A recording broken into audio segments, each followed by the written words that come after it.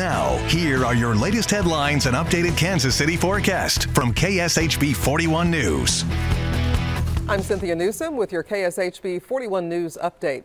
Jackson County leaders voted 5-4 this morning to reject another mask mandate. The proposed legislation cited a rise in COVID-19 cases, new variants, and low vaccination rates. The city of Lee Summit had indicated their opposition to another mask mandate, and Missouri Attorney General Eric Schmidt had also sent a letter threatening action if Jackson County passed that mandate. They did not.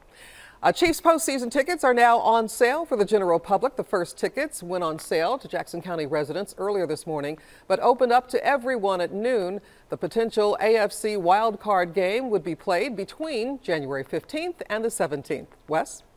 60 degrees for the high temperature today, 65 tomorrow as we go partly to mostly cloudy. 75 is the high temperature for Wednesday. That would be a new all-time record high for the month of December. It's also going to be extremely windy on Wednesday. Wind gusts here in Kansas City, possibly as high as 60 miles per hour. Northwest of us, possibly as high as 65 miles per hour. And this is all occurring mainly in the afternoon and the evening for the strongest wind gusts. That cold front does bring on colder air. It takes a little bit to settle in, though. By the weekend, highs are in the 30s and in the 40s with sunshine. You can get your news and weather anytime at KSHB.com.